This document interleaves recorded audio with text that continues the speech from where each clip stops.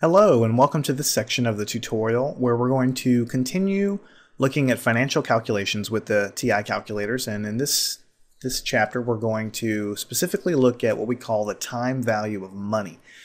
We all know that as we take out loans for various things, we're paying more than the cost of the item. That's just how the world works. So when you buy a house, let's say your house costs $100,000, and you take out a loan for 30 years, you're going to pay a whole lot more than $100,000 for that house. Of course, the advantage to you is that you're doing it over 30 years, that you can afford to make those payments, whereas most people don't have $100,000 laying around to pay cash for a house. So the time value of money calculator here in the TI calculator lets you quickly do these calculations, and you can do a lot of great things with it and really learn how different loan terms could really help you or hurt you. So in order to take a look at it, let's go in the apps menu. Under finance, the very first thing is TVM Solver, time value of money. And I think this is eye-opening for most people. Until you sit down and start playing around with loan numbers, it's hard to imagine how much money people pay for houses and cars when we take out long loans. So let's take a look at it. What we have in here is a bunch of variables. I'm going to explain what they all are. They're very easy to understand. But the basic idea is you fill out what you know, and then the thing that you don't know, you put the cursor on that line, and then you hit the solve button, and then the calculator is going to try to solve for the variable that you have the cursor currently on. So as an example, let's say you're going to buy a house, and you're going to take out a 30-year mortgage. So 30 years times 12 months is 360 months. So you're going to pay 360 payments, and that's what N is equal to. And actually, I should have told you, I'll do this now. Before we jump into here too far, let me go out of here and go to the mode menu. When you're dealing with money, it's a very good idea to hit the float on 2 decimal places. And that way, everything's going to look like a nice dollar signs coming out of there. So we'll go back to the apps menu, back to the finance menu, and notice that our 360 is still there, but everything has 2 decimal places. So this is how many payments you have. If you had a 5-year car note, it would be 60 payments, so you'd put 60 here. So whatever the term is that you have, however many checks you're going to write over the entire life of the loan, that's the number you put in there. This number is the percentage rate, interest. So for this particular example, let's choose 8% interest on a home. This number here is this PV stands for present value. And basically that's the value of the home that you're buying, or if you're buying a car, it's the value of the car. So for now, let's just put something $250,000. You could put any number there. If this were a car, then maybe your car is going to be $7,000 that you'd put in there. All right. Monthly payment, that's what I'm going to actually calculate first, so we're not going to put anything there. FV is future value. I'll tell you about that later. Don't worry about that right now. It's pretty easy to understand, but it makes more sense after we do the calculation. The next one is P/Y. It means payments per year. So it's just asking you, because the calculator has no idea what you're buying, you have to tell it, okay, you told it you're making 360 payments on the life of the loan, but you need to tell it how many payments in 1 year. Most people pay monthly, so this is going to be 12. This is going to be 12. Now just below it, there's a line that's C/Y. This means compounding periods per year. So most of the time, if you're making 12 payments, your loan is going to be compounded monthly as well. So the calculator, notice, automatically put a 12 there. I didn't even do that. That's an automatic thing. You can override that if you need to, but that's the basic idea. So I think now we're pretty good to go. This tells you if you're making your payment at the end of the month or the beginning of the month, and you can change that as you need. But for the purpose of teaching, it's not that important. So you put what you know in, number of payments, interest rate, value of the home, and how many payments per year. And then if you want to calculate the payment, this is what your monthly payment's going to be. Like if you're actually at a car dealership trying to figure out what's my monthly payment going to be, you could whip this sucker out and figure it out right away. The way you figure this out, you make sure the cursor is on this line, then you hit alpha, and the reason you hit alpha is because you have to hit the solve button right here. And then notice that it pops out with a number. There's a little square next to this, which means the calculator has calculated the answer there, as opposed to these other fields that don't have a square. That's because you input these numbers yourself. The calculator calculated this one. And your payment is negative $1,834.41 per month. The reason it's negative is because this represents money leaving your wallet. So it's cash flow leaving you. So it's why it's negative. All right, so this is your monthly payment. So you can play around with this. You could say, well, for a $250,000 house, this is going to be my payment. Well, what if my interest rate drops to 6%? What does that do? So I have to enter the new interest rate, and then I go up to here to payment again, alpha solve, and instead of 1834, it's 1498. So you have less payment per month. If you can get a little bit less interest rate, you can certainly pay less per month, which is what most people are trying to do. Now, another thing is the future value. This is what FV means. So you're making these payments, almost $1,500 a month, and you're doing it for 360 months. So if you go here and you calculate future value, this is going to calculate what is the future value of basically of my loan here if I pay these payments out for 360 months. If I hit solve on this line, it's going to stay 0.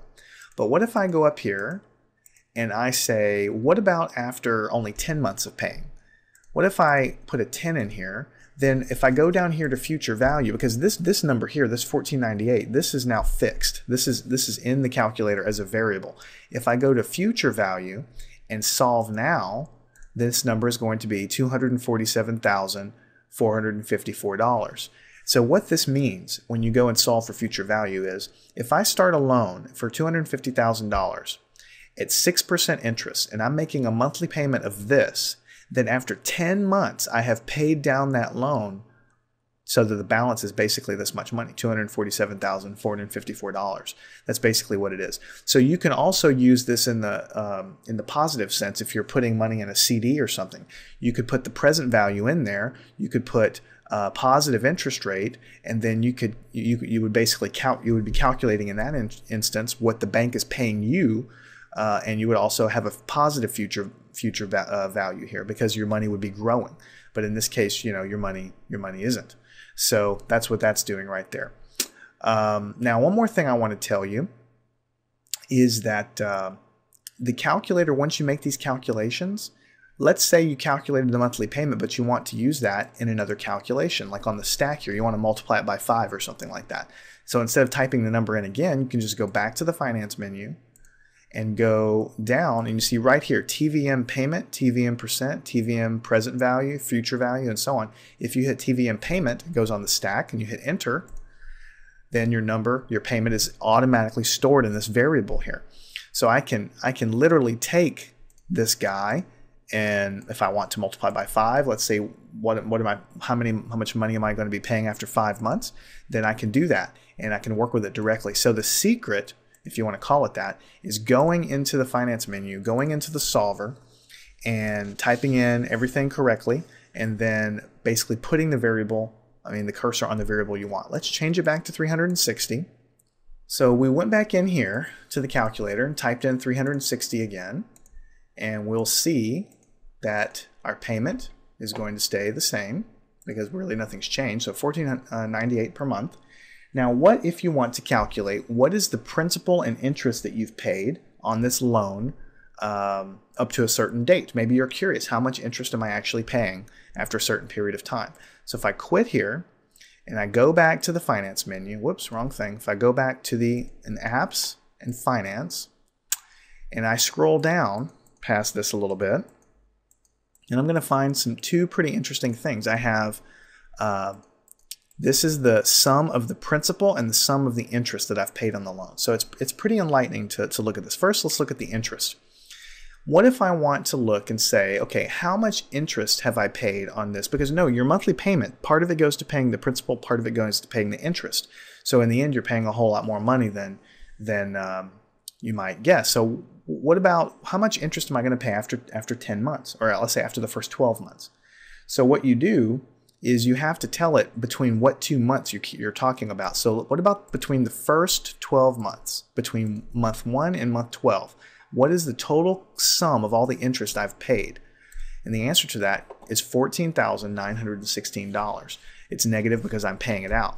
Now, it's using all the variables that are already set up in your TVM solver. So whatever you typed in there, the interest rate, the number of payments, the value of the house, all that stuff is basically applying to this calculation as well. It's just going in and figuring this out. Let's go back and find out. I'll go second entry.